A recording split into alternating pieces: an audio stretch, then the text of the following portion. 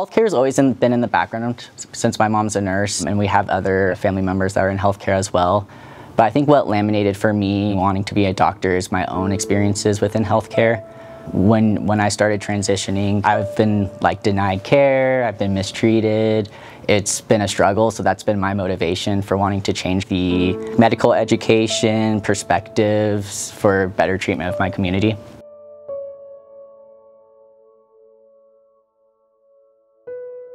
I'm Thayer Swanson. I grew up in Portland, Oregon, but I'm originally from Riverton, Wyoming.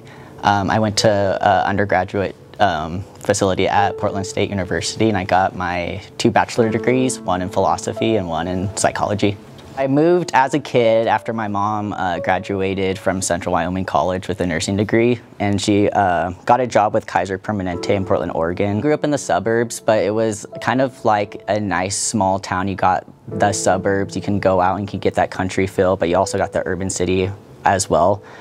So it kind of allowed me to see a lot of different socioeconomical situations and different healthcare disparities too, because Portland has a huge houseless situation going on right now. I'm the first generation in 5 or 6 generations to not be from Montana or Arizona.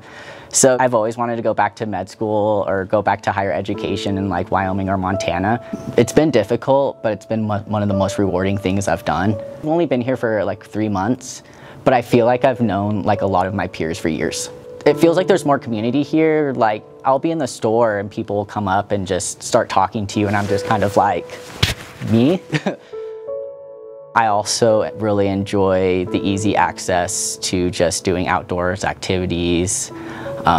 Just the sites. I love going up to the rims and just looking at the city.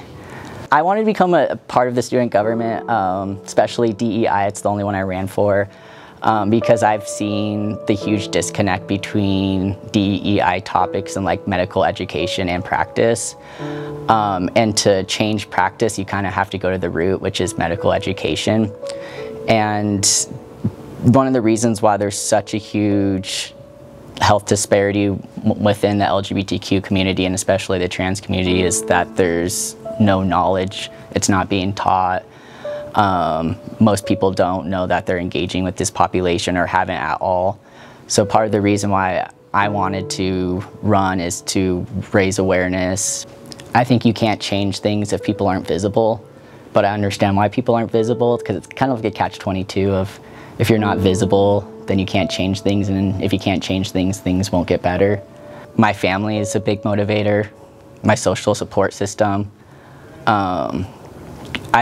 My family and I grew up super poor, so having the ability to be a doctor and to have that intergenerational wealth and to have that security is super invaluable as well.